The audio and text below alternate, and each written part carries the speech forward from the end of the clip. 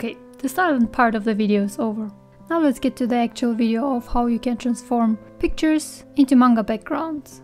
You can do this digitally and traditionally. I will start with the digital way first. Open the picture in your drawing program. In Clip Studio there's actually a really easy way to turn a photo into a screen tone. You just turn it into screen tone in the layer settings. If your image resolution is quite high, then the picture will just look like a black and white photograph, so maybe you will need to change the image size first.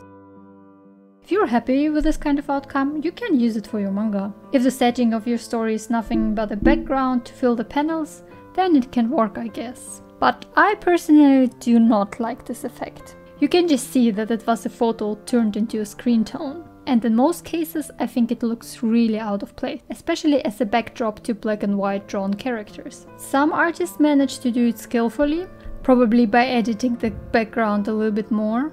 But when I come upon a story where it's obvious that the backgrounds are just photographs, it really just takes me out of the story.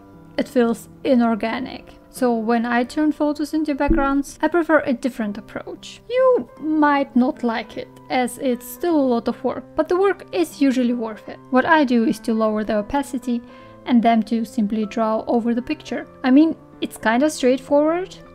And I learned this technique from a documentary about Inyo Asano. He creates his backgrounds mostly from photographs and photo manipulation, which is, if you watch the documentary, it's not a cheat at all.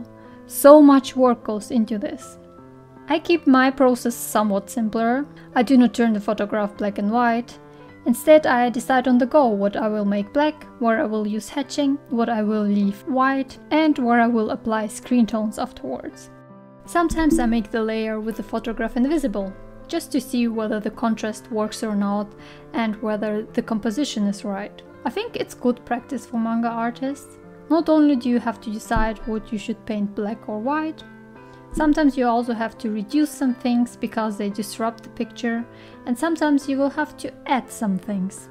So an example for when I gotta change the things in order to make the picture look better, it's like this tree. Obviously, it was probably cut down because there is a house there and the tree was just like growing into the window or something.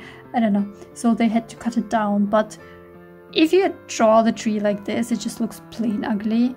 So I will change it here, just so that it looks better, even though it will be unrealistic. Because sometimes reality is not the most aesthetic thing. And also I will not draw these two trees, because there's just too much foliage and I would rather have like this building fully in the picture. So yeah, that's that. Through this process I learned to be bolder with solid blacks, adding hatching or black areas instead of using screen tones. This process can be meditative in a way. You don't have to think that much. You can listen to a podcast or let a series run in the background. The only decision you have to make is what to paint black and what to keep white. You can also use it to practice your inking skills. This way you only have to concentrate on the lines and not on the motive. Once I'm done with the lines, I turn the photo layer invisible and see whether I need to add or remove some of the lines. Then I add the screen tones. This is usually quite a quick process, as I already added lots of structure while inking. And voila! The background is done. You can do the same thing traditionally. For this you can print the photo in really low opacity onto paper that is suitable for inking. Printing paper will probably work too if you use microns and not quills, and then you just ink on top of it. Microns are probably the easier options, but of course you can use ink and quill as well. Here too, maybe you can use this as a practice for your inking skills. This process is so straightforward, you don't have to have any experience with art to try it out at all. But of course, this is not a solution for everything. Sometimes you will have to create a background from scratch.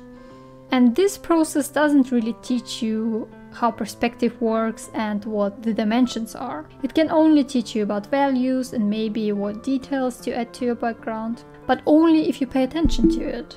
I personally notice how I often just tend to turn my brain off when I paint over a photograph.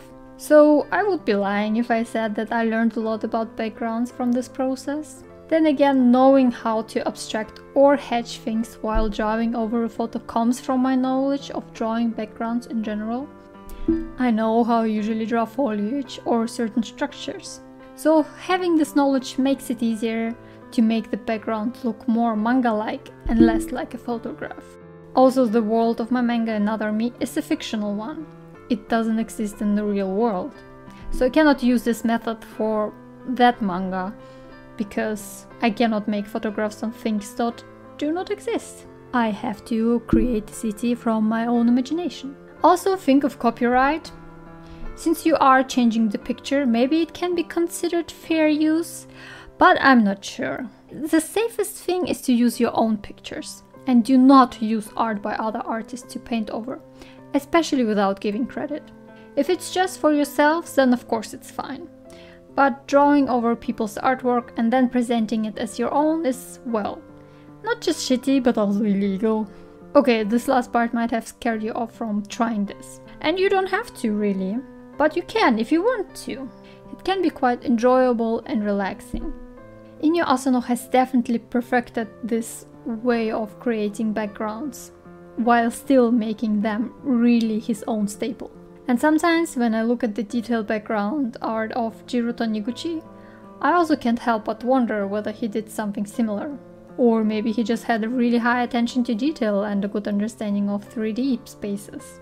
I guess you can say for sure that he did use photographs as a reference, but whether he drew over them?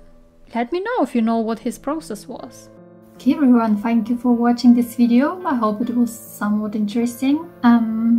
I'm kind of not really sure what exactly I want to do with this channel. I kind of like to do some vlog-like stuff, but I also like to do tutorials, so I guess I hope the mixture of it won't like scare everyone off, people who come for the vlogs and people who come for the tutorials, so I'm just trying it out.